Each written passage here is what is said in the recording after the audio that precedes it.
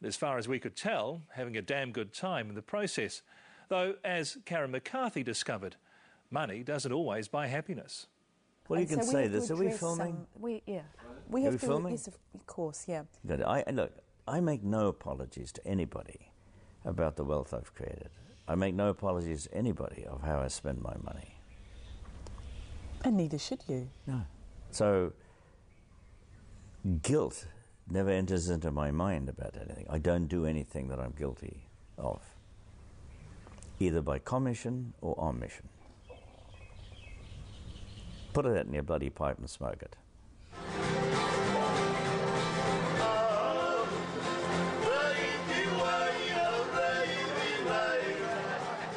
The ever confrontational, the always in control Owen Glen. That's it. Back in the South Pacific, relaxing this time. But not in New Zealand, the place he once called home. Well, the food's on. I'm going to have something to eat. It's on a tiny tropical island where he feels most comfortable.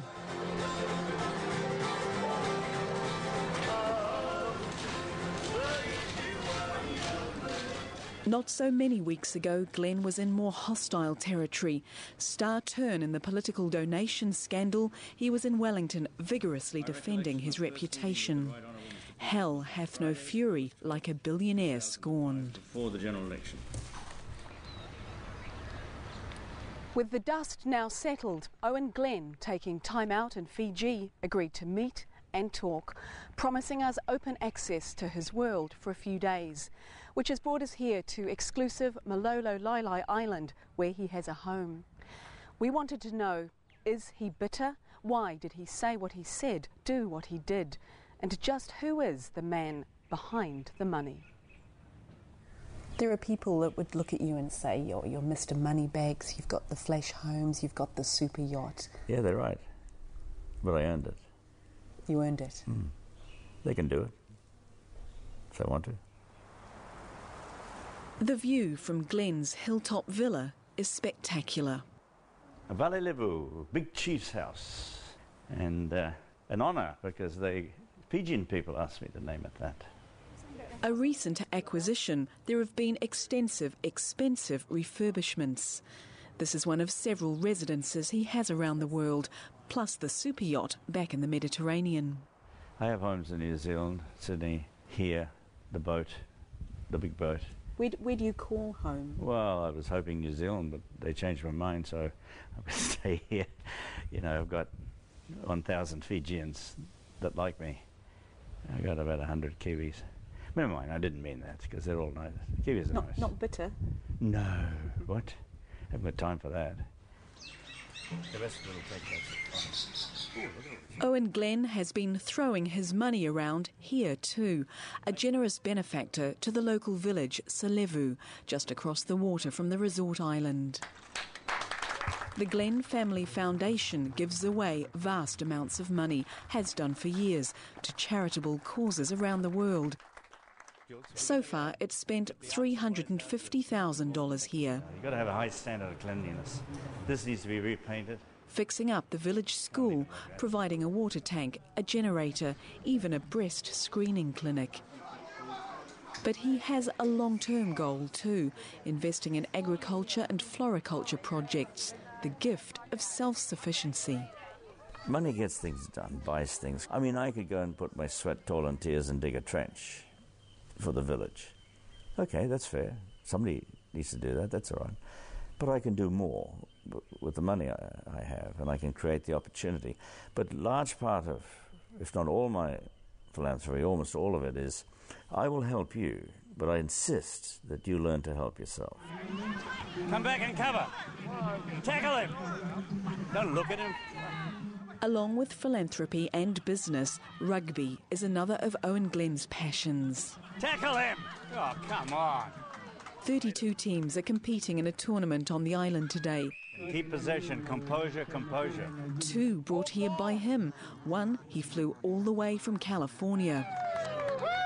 Well done. But it's his local boys who are victorious. There'll be a $100 bonus for each of them.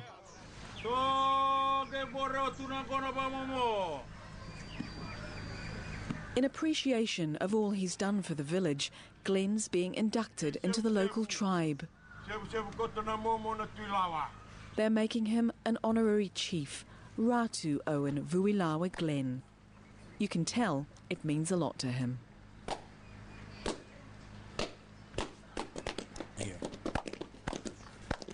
The gratitude he's enjoying here is a stark contrast to how he feels he was treated back in New Zealand. In the time we spend with Glen, it's clear he's still smarting from that bruising encounter with politics. Were you hurt by what happened, the way you were treated? Oh, yeah. But Why did you care? Why did you even give a toss? well, somebody's got to fight for the rights of people, you know, and I certainly intend to fight for my own rights. Big boys' games, big boys' rules. Surely you went into this with your eyes wide open. No, I didn't. I didn't expect that type of behaviour from the people I was trying to help.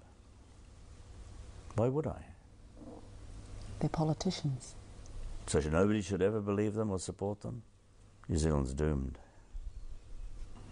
I'll guarantee you won't go under 36 between now and What do you think, March Tim? next year. It'll teeter. It'll flirt with it, but it may stay above it. Business overlaps with pleasure in Glen's world. He's flown in his executives from Australasia and America for a budget meeting. Lunch and Maxims in Paris. Whoever's right pays. Let's get The one that loses pays.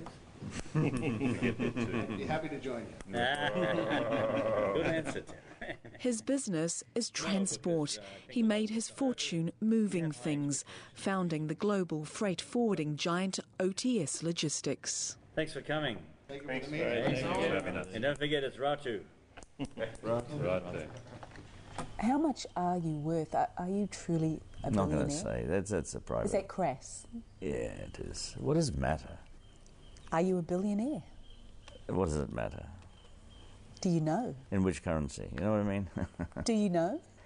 I have a rough estimate, yeah. Do you care? It's not measured against what? I mean, do I care? Well, it's nice to know, but it's not a driving force in my life to reach this figure or that figure or that figure. I have more than enough income to do what I do. Is my answer to that question. He didn't come from money. Glen was born and raised in Calcutta, his family fleeing India when he was 11 for the safety of New Zealand.